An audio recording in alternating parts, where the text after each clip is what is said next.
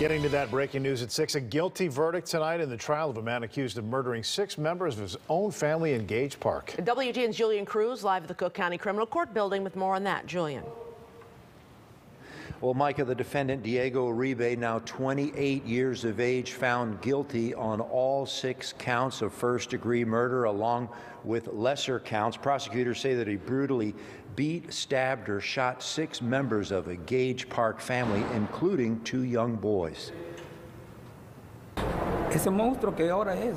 The father of the slain boys calling the defendant a monster. The now convicted multiple murderer, Diego Uribe, with no visible reaction as the courtroom clerk stood to deliver the verdict. Today's verdict has been 6 years in the making. It's been a long time for this family who has been hoping for justice for this long. The Cook County jury taking the better part of 2 days to deliberate at the Layton Criminal Courts building, reaching a unanimous verdict. Uribe found guilty of executing a murderous rampage on February 2nd of 2016. He and his then 19-year-old girlfriend, Japheth Ramos, arriving at his aunt's Gage Park home, investigators say, on the 5700 block of South California.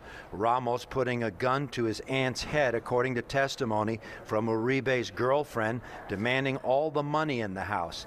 The aunt, 38-year-old Maria Martinez, laughing at first, thinking it was a joke, according to prosecutors. A struggle ensuing before Uribe shot her several times. Next, it was Noe Martinez Jr.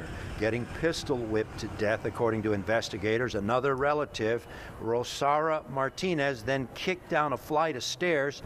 Uribe then stabbing the 58-year-old to death.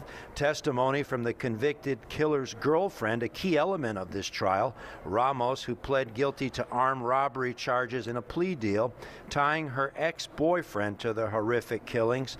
Ramos testifying that Uribe, in an act of unimaginable cruelty, ordering his aunt's terrified children, 13-year-old Leonardo Cruz and younger brother 10-year-old Alexis, to gather up money and valuables in the house, according to investigators. Uribe then stabbing the boys to death. Among the evidence jurors considered, Uribe and his girlfriend allegedly confessing to Chicago police detectives.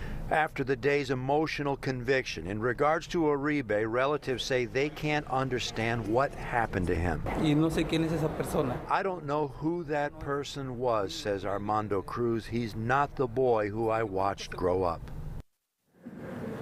Now, contained within those first-degree murder charges, prosecutors explaining to us, are a host of lesser charges. Sentencing is set for next month. At the Layton Criminal Courts building, Julian Cruz, WGN News.